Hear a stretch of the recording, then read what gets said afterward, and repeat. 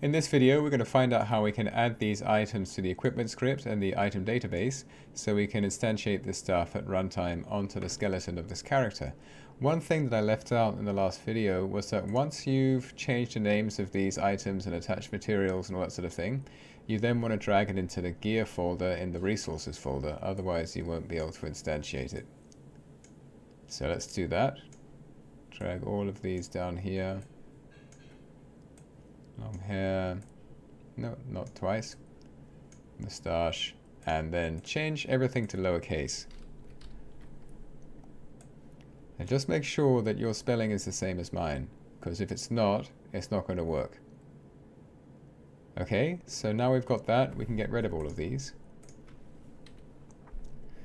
And let's have a look at these scripts. So let's start with the item database. The item database script is basically a list of items and two different methods for getting one of those items from that list. That's all this is really. And the items are based on this class here, where there's these three constructors. One is an empty constructor, which gives kind of an empty item.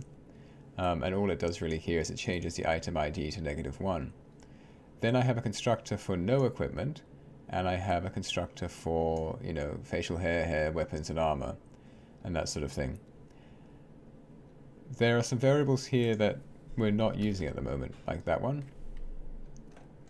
And yeah, and item name, this is not really relevant. The ones that are relevant are the slug, the item type, and the item prefab. Nothing else is really important, so I should sort of just take that up here to emphasize that that's what we're doing for now. Obviously, if you were making an actual game, the item name and item description is really, oh, of course, and the item ID. That's also important, and that's just there. And stackable is about whether or not we can stack the items in an inventory. Item icon is for drag and drop inventory, that sort of thing. So this is what's important, what we're actually using right now. Okay, if you have a look at the item database, what we have then is for both constructors we have name and description, but because we're not using that, I've just made them empty strings. And you can give them a name if you want, but I just didn't think it was relevant. And we have the item ID here, and we're going to use this. I'll show you how we use that soon. Then we have the slug, this one, and the item type. So you'll see with these naked items, what we have is one of each type. So we have the legs, naked legs, and that's type legs, naked chest, type chest, bald head, type hair, that sort of thing. And this is basically these item types without any game object instantiated onto the character. And why I have that is, if you have a look at the equipment script is attached to the character. Okay, so this equipment script, what we have is we have a list called equipped items. And equipped items, what that's responsible for doing is storing a list of all the things that are equipped on the character at any given time. So what we do is when we first start up, we find out how many potential things we can have on the character, and that's determined by this here. So here we have 8 things that could be on the character at any one time. We could have something on his legs, on his chest, on his head, like in terms of hair. We could have something on his chin, like a beard, moustache. We can have something in his right hand. We can have armor on top of whatever's on his chest, and then we can have something on his feet.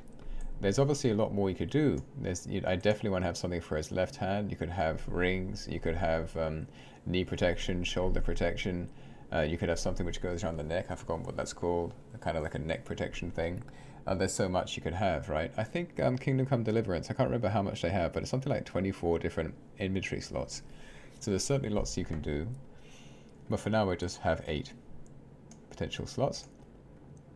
And then what we do is we go through this, we iterate 8 times, and every time we add an empty item to the equipped items list. Now, so what you'd have if we just had that is you'd have in the equipped items list just a whole bunch of empty items. And just to be sure that we're on the same page and see what's going on, I'm going to run the code and do that.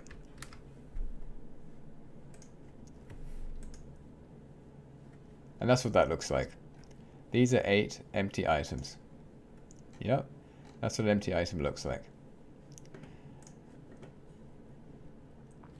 But obviously that's not very helpful to have a whole bunch of empty items in the list, unless you're doing a drag and drop inventory, in which case it is helpful. In this case it's not. So what I do instead is I go through each of the indexes, except for feet, I kind of left that out for some reason. Well, there's no reason why I should leave that out. Let's put that in there as well.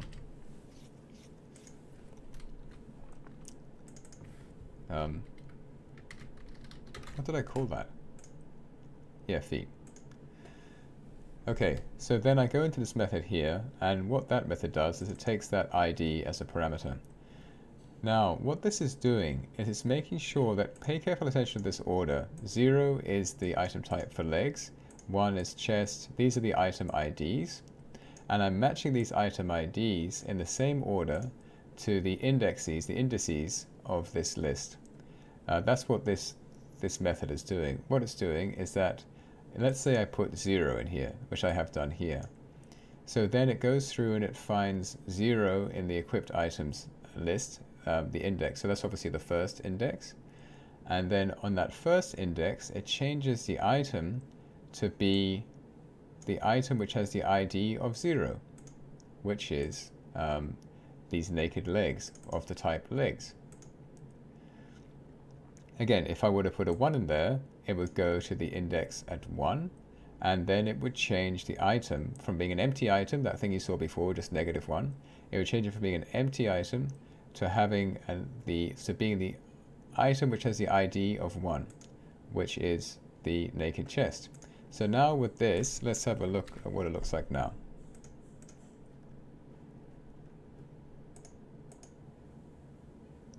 Okay, so then we have these equipped items. We've got 8 of them, and we've got naked legs of type legs. We've got naked chest of type chest, like that.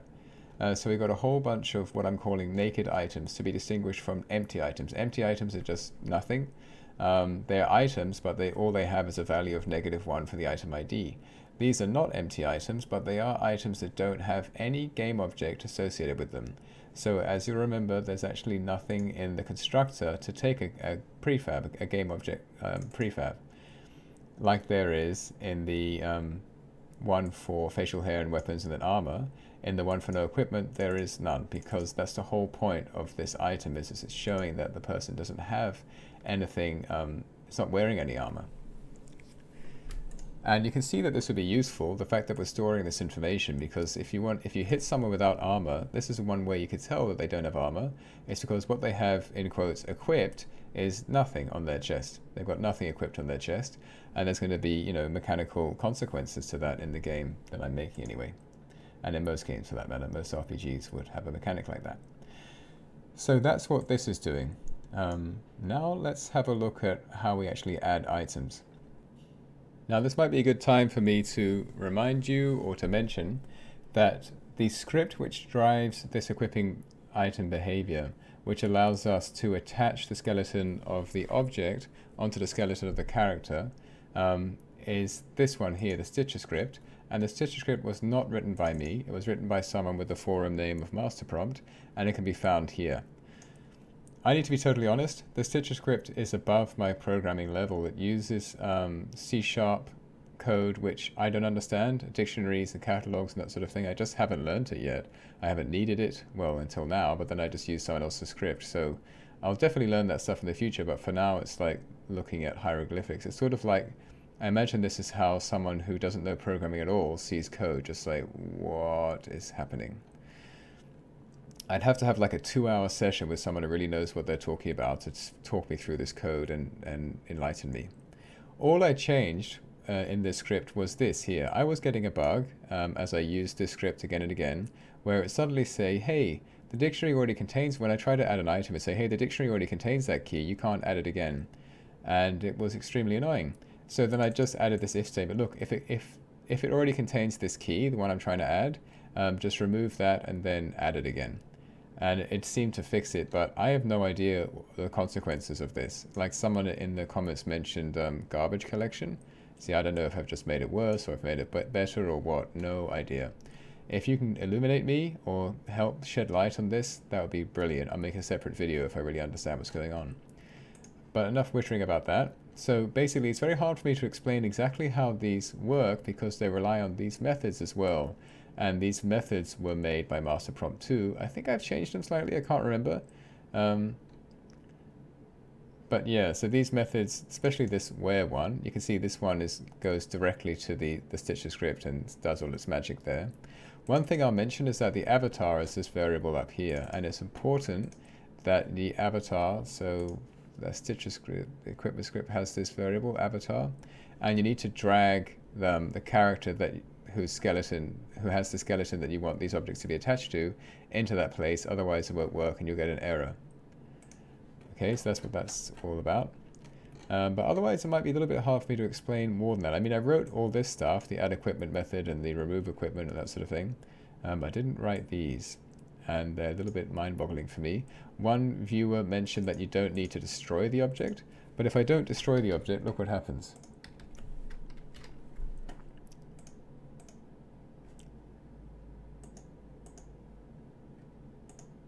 See how it's instantiating out there and not going away, and now I can't remove it.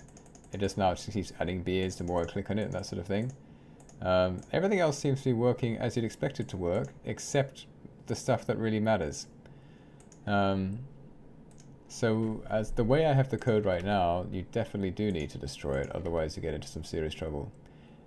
What if you just don't destroy it there? I wonder what happens then.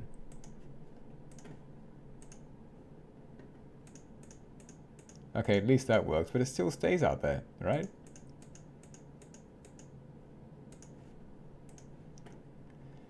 Okay, so yeah, it kind of needs to be as it is. If you can make any improvements, let me know. And I'll just talk you through this much at least. So we've gotten to in the change gear method, this is where we have the method which equips items, which becomes that one line of code I mentioned before, which in this case is here. So we go in the change gear script, equipped items, and then it's just one line of code. You can equip whatever you want. But this is the actual method, and what this method does is it takes an item type and it takes a slug. As you can see here, what we have is there is the item type and there is the slug. It's being passed into this add or remove method.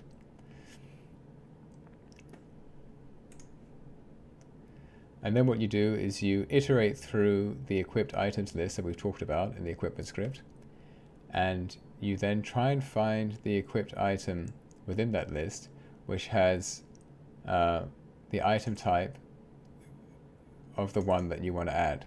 So if you had the item type legs and it was like the slug pants or whatever, then you'd look through the equipped items and you'd find the item which has the item type of legs. When you find that item, which in this case is going to be at index 0, because that's how I've programmed it,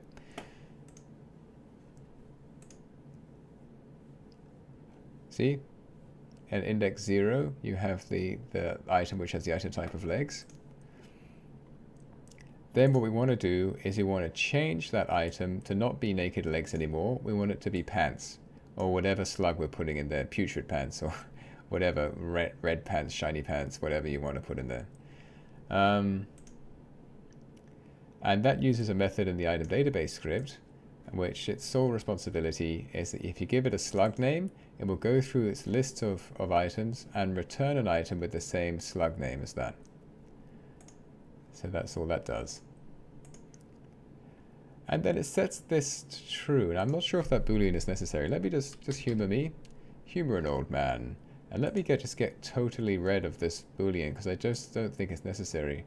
I have to confess, the first time I made this system, it is the hardest thing I've ever done, because I did it blind, not fully understanding how the Stitcher script works, and I just got bug after bug after bug. So I think there's some residual hackiness in this code. I want to try it without those boolean statements and see what happens.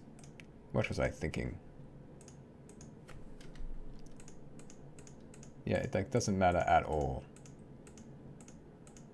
You do not need those booleans. Okay, good to know. That's just from my hacky legacy. Let's get rid of all that crap. Oh, so wonderful simplifying code. Such a good feeling, yeah? Getting rid of unnecessary code.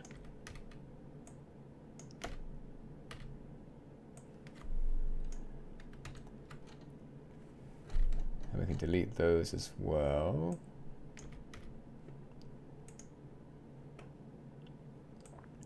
It is not required. Not required. What a good feeling. Simplified stuff. So then that's even more straightforward. You just change the item in the equipped items list to be the same as the item that we're trying to add. Then you pass that very item into the add equipment method, which is in the equipment script. And then you look at that item that we're adding, and we check to see what item type it is again. And then based on that, we want to change this game object here. So there's a whole bunch of game objects, one for each kind of item we can add to the character at runtime. And then we make this game object equal to what's returned by this method.